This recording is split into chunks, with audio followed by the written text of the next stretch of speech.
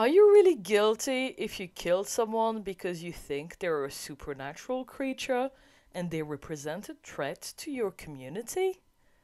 Believe it or not, this is a legal dilemma that haunted English courts for about 200 years.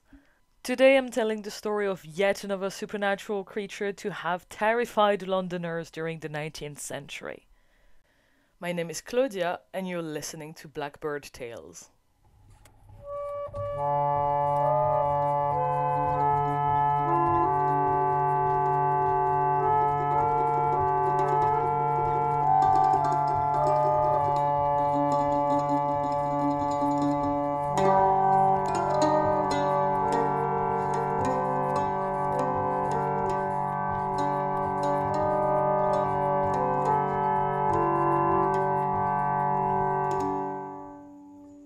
Hi everyone, and welcome back to the only monthly podcast who only comes out every 6 months. I have been less than regular with Blackbird Tales, and I really apologize, but I do have now a backlog of episodes, so you can look forward to listening to more Blackbird Tales. I've had a bit of a logistic problem. I moved flats and I don't really have any place that is perfectly silent. So I'm sorry if you can hear cars, etc. But I mean, I live in London. I don't really have the financial means to afford a podcast studio in my living room. So yeah, hopefully it's not gonna be too bothersome. And if it is, well, I'm sorry. You're gonna have to find another podcast. I'm just assuming that the people listening to this podcast are not very fussy, because between the very poor sound quality and the very heavy French accent, I guess you're not really easy to annoy. So without further ado, let's start this story. We're in Hammersmith in October 1803. For those who don't know, Hammersmith is an area of London that is west of London. At the time, it's very much the periphery of the capital. So imagine a place that is not very urban, but not quite rural yet. So at the end of this year, 1803, in Hammersmith, the atmosphere is not the best. It's quite stressful for everyone, really. So, around October, this rumor starts going around that the church graveyard is haunted. Some people apparently have been not really attacked, but really scared off by quite a belligerent looking, I don't know, mad woman, I guess? Like a woman who is described as wearing uncouth dresses and who's just running around the church graveyard being ghostly, I suppose. So people start talking and they start saying, yeah, there's this ghost. She's really scary. She's weirdly dressed. She actually looks a bit weird. And at some point, this man called Mr. Moody goes across the church graveyard and sees said ghost and realizes that's not a ghost at all. It's not even a mad woman, because it's not a woman at all. He recognizes a young servant, and this young lad is actually wearing someone else's dresses, another servant, like a woman, and apparently he's mad at her because apparently, I think so, something along the line of she rejected him, something like that. So to take revenge on her, because patriarchy, he steals her clothes and he just goes around. I guess he damaged the clothes as well because they're described as rags, really. And he just goes around scaring people off, trying to basically impersonate her, like in the hope that people will recognize, the way, he's dressed and think that it's actually the woman, the woman he stole the clothes from. So Moody is, the man who unveils the plot, he's really not happy with that. I guess he's an older man and maybe he knows the guy, the young lad, and he's just like, giving him a massive bollocking, and then the scary ghost woman disappears and is never seen again. Well, at least this particular ghost is never seen again, because it's like the seed has been planted now in the Hammersmith community, and different rumors, who are more or less verifiable, start going around. It's a very small, seemingly tight-knit community, so everyone seems to know someone who has seen the ghost. So now, instead of being a mad, ghostly woman, the legend says that it's the ghost of someone who committed suicide. So at this point, I think we need to take a break and explain, why specifically someone who committed suicide. And it's not necessarily because of, their tragic backstory with mental illness, but it was very much because of funeral practices for people who committed suicide were really, really both specific and incredibly ruthless. So, for example, people wouldn't get funerals, they would get buried in unconsecrated ground. And for some of them, there was this weird practice which might ring a bell, but I promise you it has nothing to do with vampires.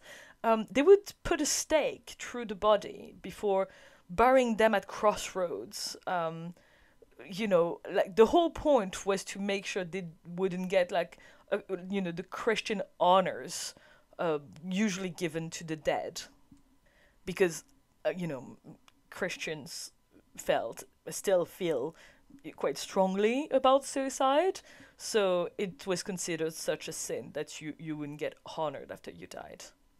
And because you didn't get buried in consecrated ground, it meant that, I guess, you wouldn't rest properly. I guess that's why they imagined that you would not rest and you would come back as a ghost. So here we are in Hammersmith with a ghost that is specifically a suicide victim.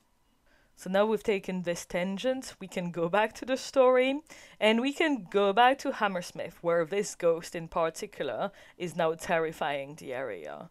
Especially because it's much less, tangible, and also because there's a very, very tragic story going around that is not verifiable. It's very much a rumor. And the story goes this way. There was a woman who was pregnant, or she was an old woman. It's either or, but anyways, so a woman who's quite vulnerable, let's say. She's going across the church graveyard at night, and a large white figure emerges from a gravestone and then hovers towards her. So at this point, of course, she tries to run away, but the ghost is actually really quick and grabs her by the arm. That's when the woman faints and stays unconscious until some people who are passerby spot her lying inert in the graveyard. So they bring her back to her home, and apparently she never recovered, and she died after a few days because she was crushed by the shock of having met a ghost. So as I've said, this story is very much a rumor. What we do have in terms of historical, traces is a testimony, actually, of a man called Thomas Groom, who says that he has personally been victimized by the Hammersmith Ghost. According to Thomas Groom, he was walking across the church graveyards when he felt someone or something grab him by the throat. Then he started to scream, and someone came to his rescue, and when he turned around, no one was there. So he immediately assumed that he had been attacked by the ghost because, he was in the very place that all these rumors are about, and he gets attacked by an invisible assailant. I think Groom's story is interesting because despite the fact that the man who helped him didn't see anyone, that himself didn't see anyone, he still came to the conclusion that he got attacked by the ghost. And I think it says a lot about the general climate in Hammersmith back then, that people were probably thinking and talking about this ghost quite a lot, and that this church graveyard was notorious to be haunted at this point, and that people were probably quite cautious when, crossing it back then. So, side note, to do my due diligence, I did go to Hammersmith because the church still exists to this day. Technically, I don't think it's the same building. I think everything has kind of been rebuilt in 1834, something like that, Victorian time, a bit later. And currently, the graveyards that, where the ghost seems to be living, doesn't exist anymore because the Hammersmith flyover stands where the graveyard used to stand. So, yeah, if you think that the Hammersmith flyover is haunted, maybe we have a very strong case. So I thought I would just make that side note for if we have amateurs, ghostbusters in the audience. But let's go back to our story. So as I've said, the climate around Hammersmith at that time might have been a climate of, low-key panic and general ghost frenzy. To add to this general atmosphere, the local watchman, a man called William Girdler, also claimed that he met with the ghost. At the end of 1803, at the end of December, he says that he was doing his usual beat when he came across a white figure. Immediately alarmed, he started to pursue the figure, but he started to realize that it wasn't really a ghostly figure, and it was someone covered with a sheet. It's actually quite difficult to tell what Girdler think about the ghost, because he seems to be very hands-on and very down-to-earth when he talks about, basically a guy wearing a sheet. So sometimes it's a little bit difficult to tell, were these people actually believing a ghost was haunting them, or were they really scared of really dodgy characters who were dressed as ghosts to terrified people, which is just as scary? So Girdler says that he pursued the ghost, but he ended up losing it. But he did see the ghost take off his sheet and kind of stuff it under his coat or something. So after that, he just went around the area, down the pubs, etc., asking people, have you seen someone looking dodgy? And he actually met a few people saying, oh yeah, I saw this bloke who had this massive napkin peeking from under his coat and dragging on the floor. So clearly, I just can't imagine Girdler actually thought there was a supernatural being hanging out in his area. But anyway, so that's basically the background of our story today. This is Hammersmith. All these rumors are going around.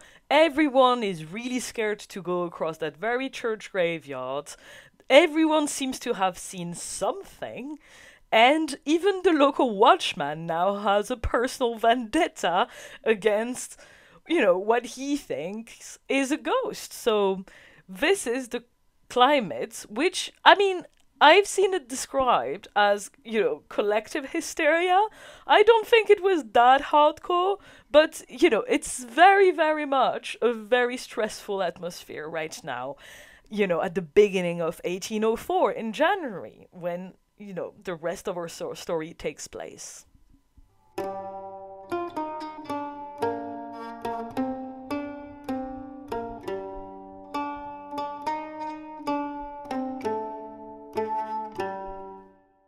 We're gonna now meet our main character, who's called Francis Smith.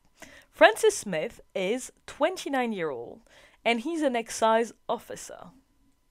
So, for context, I didn't know that an excise officer is basically a tax collector who collects taxes on specifically household goods such as alcohol, which made them not particularly popular back then.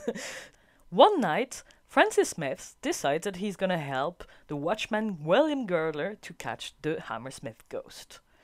He doesn't decide that at 3 in the afternoon, though. He decides that after going to the pub, going back home, keeping on drinking, getting all excited in his living room, he then takes his blunderbuss and goes out to find Girdler. Apparently, he's not the only one to do this kind of stuff, so Girdler is not particularly surprised, and he gives him basically another beat different than his own, and he tells him, okay, we're gonna probably cross each other at some point, so what we say when we see a silhouette is we just shout who comes here, and the code to make sure that there's no threat is to answer a friend. So they shake hands and they go their separate ways. Smith has heard a rumor super recently that the ghost is now hanging out down Black Lion Lane, so he decides to go there. Francis Smith is now patrolling down this very, very dark street because remember, there's no public lighting, there's no electricity inside the homes. So he's in this very, very dark street when he sees in the distance what he will describe later as a ghostly figure. A tall, white, bright spot in the darkness. Terrified, because he thinks he's facing the Hammersmith Ghost, Francis Smith takes his blunderbuss, aims, very quickly mumbles, shouts something along the lines of, "Who's there?" and immediately shoots, without really waiting for an answer. The silhouette falls to the ground, and as he approaches, Francis Smith realizes that he did not kill a ghost, he just killed a man. Distraught and probably fairly confused, Francis Smith then decides to walk up the street looking for help. That's where he finds two men, Mr. Stowe and Mr. Locke, and he tells them that he's just shot a man. He brings them to the site where the body is still on the floor, and he attempts to give the two men an explanation about what he's just done. Because it's a very small community, the three men are probably very aware of who's lying at their feet right now. It's a young plasterer called Thomas Melwood, who was many things, but he was definitely not a ghost. He was on his way to pick up his wife from her work, so that she wouldn't have to go home in the darkness. He was only 23.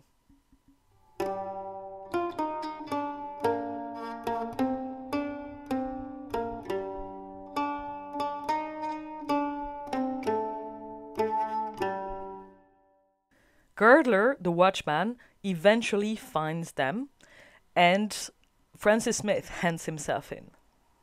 He's sent to Newgate Prison, awaiting trial.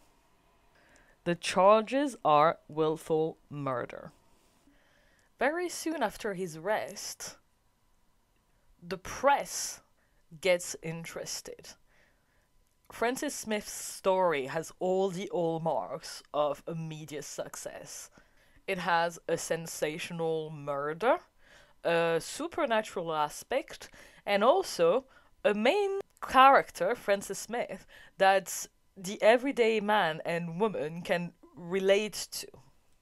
Because that's the thing, in the context of the early 19th century, the idea that you can, kill someone by mistake because you think they're a ghost and you've seen this white silhouette walk towards you on the street seems to be something that people think could happen to them as well. And, you will feel bad for the guy when he gets arrested for that. So the public opinion is very sympathetic of Smith, and that's something we're gonna see later during his trial. So the trial starts, and Francis Smith's defense has an interesting strategy to try to get their client off. First of all, they call in witnesses who are here to testify of the good character of Smith, about, him not being violent, not being, not having a grudge against Thomas Millwood. And on the other hand, they also make sure that every time they're gonna get a witness on the stand who's a local, they try to question them about the ghost. Like, are you aware that there's a ghost around? Were you scared of the ghost? This kind of line of questioning. Just to basically show that Francis had a good reason to act this way, and in a way that he acted in self-defense according to the extent of, his knowledge and his beliefs. So all the people that we've heard about so far, such as Locke and Girdler, all take the stand, and they all basically tell their version of the story. They also all, Girdler already has met the ghost, according to himself. Stowe also says that he's aware that there's a ghost around. So they all confirm the fact that this is not an excuse or some kind of invention that Francis Smith has invented to, get away with murder. Millwood's sister also takes the stand, and she explains that because she had a bad feeling about him going out at night so late, she went outside her house, because I think Millwood lives with his sister and his father. She went outside the house to wait for him to come back, and she did hear the gunshots, and she also heard what Smith said to Millwood, like the kind of warning sentence he said, and she did confirm that he didn't really wait for any answer before shooting. He also shot him from quite a close range, so I mean, I do think that, like, the general story around the Hammersmith Ghost is very, even today, is very sympathetic of Francis Smith, but I mean, there is an aspect of this story that is bothering me a little bit, about, like, this drunk man, going around with his rifle because he's decided to take the matter in his own hands, and then getting terrified as soon as he sees a man dressed in white and shooting him from a very, very close range. Like, it doesn't seem really fair on Millwood to just say, oh, it's a honest mistake, because, a lot is happening here that could have been avoided. A woman who lived with Thomas Millwood, called Mrs. Fulbrook, also took the stand, and she said something that was really interesting for the jury and the people in the room. She explains that it's not the first time that Millwood has been mistaken for the Hammersmith Ghost. She tells the jury that a few days before he died, Millwood had told her that someone on the street shouted at him, "There goes the ghost," and he just basically told them to just leave. And Fulbrook did advise him that he should put on a dark coat or something after work to hide his white work clothes, but Millwood said that there was absolutely no danger, and he refused to listen, because for him all of this sounded a little bit silly. Now, I don't know if Fulbrook was brought on the stand by the defense, but if she was, that's, I think, a genius move, because just by telling this story, she shows the jury that it wasn't just Smith who made this mistake, and it just keeps insisting on that point, and I think that's why people felt sympathetic of Francis Smith. It's just insisting on, oh, it could have happened to anyone. So I think this story really shows that yes, it happened before. He, in a way, it's also a little bit of victim blaming, of like, he should have put on that coat. She told him he should, like, I mean, the parallel, a very bad parallel could be made, but she told him he should have dressed differently, and because he didn't, he had it coming. So, and of course, I don't think it's true, I think the bloke just went to work and he didn't think someone would try to kill him because he was a ghost. But unfortunately, yeah, it happened. Once all of the witnesses have taken the stand, it's now time for the jury to make a decision. So before he sends the jury away, the judges decide to give them a little bit of a conclusion. And he explains to them that usually you do need malicious intent to indict, but that is not necessary. Francis Smith's disposition of mind was to kill, and what is worth for a man killing for a mistaken identity works for supernatural entities. So basically, what the judge is saying that no one would argue that if you decide to kill your neighbor and you see a bloke on the street dressed exactly the same and looking like him and you think it's your neighbor, you kill that guy. Turns out it's not him. It's still murder, isn't it? No one would argue that it's just an accident because you had an intent to kill when you went out that day. So in a way, it's a murder is a murder. So what he's saying is that it doesn't really matter if you want to kill a supernatural entity. If you had an intent to kill, well, it's murder, which is interesting because I guess you could argue that this guy would for him it was more analogous to hunting, let's say, and it would be more like a hunter, and it happens all the time, let's be honest, a hunter going out and killing a cyclist or a jogger by accident. And I mean, people do find them excuses, I suppose. So I guess, I don't think it's a legal dilemma that is completely settled, really. The judge also explains that he doesn't really want to create a precedent of people getting away with murder because if they think it's a ghost that they're trying to kill, or, he also doesn't want to create a precedent that if you want to settle a score with supernatural entities, yeah, just go ahead. You won't be punished.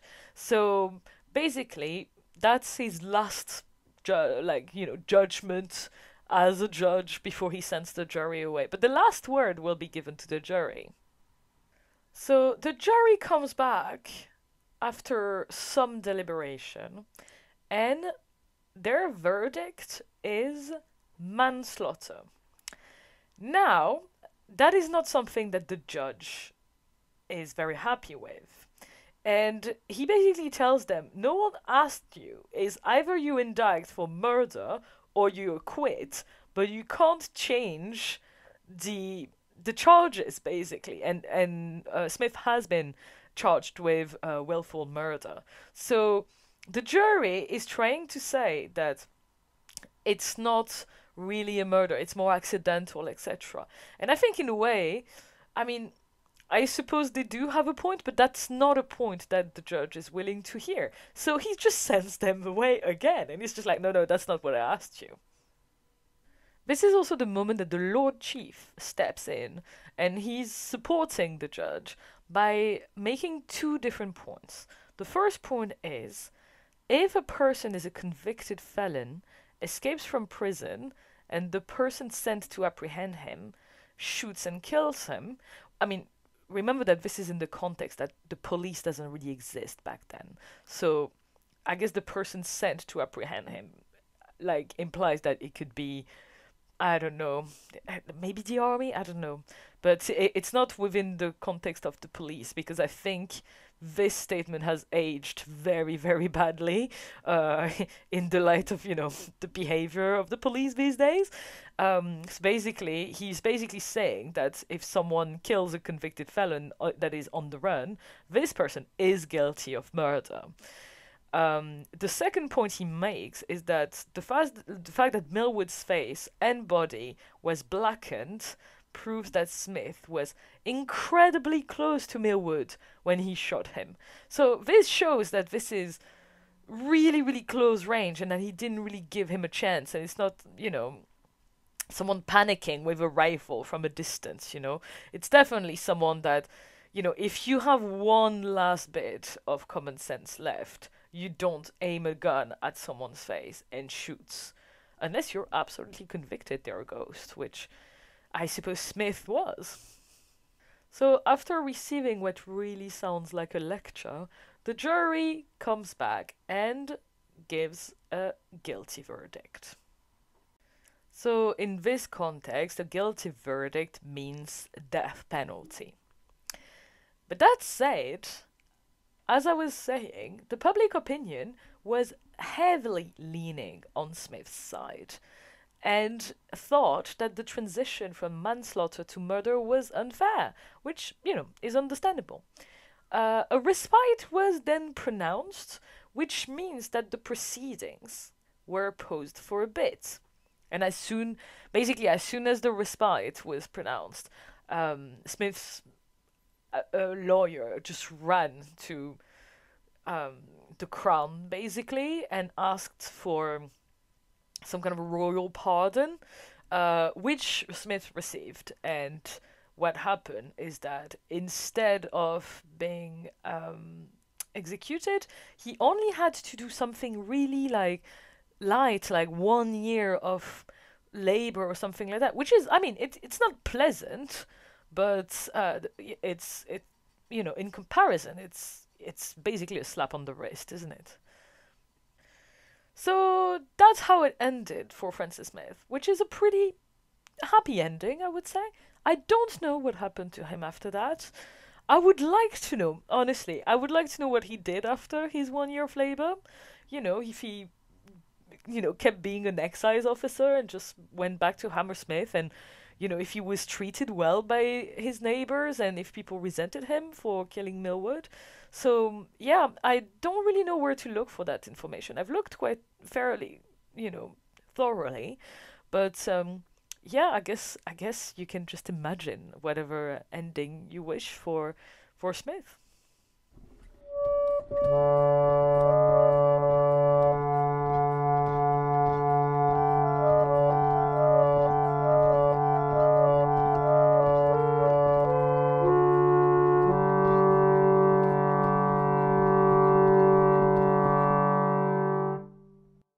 So that was the story of the Hammersmith Ghost. It's another 19th century ghost. I found this story really fascinating. A lot of it happens in a courthouse. So there's a lot of written traces of this entire story, which made it really interesting to read about. And also, what makes it really eerie in a way is this clash between what I assume is, genuine beliefs, because at some point I feel like it was the same for Spring Hill Jack. You can't really tell if people think it's actually a supernatural creature or if they think it's someone pretending to be. Like, Girdler did see someone take off a napkin from over their faces. So I really struggle to understand how this person can believe this is a ghost. But anyway, you have this, supernatural beliefs coming from, I don't know, an ancient folklore landscape clashing with the coldness and rationality of a courthouse and of these judges. And at the end of the day, I do think that even if you think that Smith was a little bit responsible, I do think that it's really hard to wish, that he got a bigger sentence. Like, I don't believe in the death penalty, so I don't wish it on anyone, no matter what they did. But I do think I was quite glad that he only got 1 year of labor. You know what I mean? Because at the end of the day, I think it's a guy who got scared and he really didn't want to kill another man. So that's the conclusion of this episode. Thank you for listening to me. Hopefully you'll be there for the next episode, which will come out soon, I promise. It's already written and stuff. So bear with me when I'm trying to get this schedule down. Once again, a big thank you to Taylor-Reilly for making the music and the sound effects of this podcast. And don't forget to follow me on Instagram at the Blackbird Tales, or to send me an email. If you have anything to tell me, or a DM, you can send me an email at bigsmokeblackbird@gmail.com, or send me a DM on Instagram. And yes, let me know if you'd like to hear a certain story, or if you have feedback about the way I make the episodes. I try to do it less scripted this time, so if you think it could be a bit more structured, I'm still trying to find this middle ground. So yes, any feedback is appreciated. Bye bye.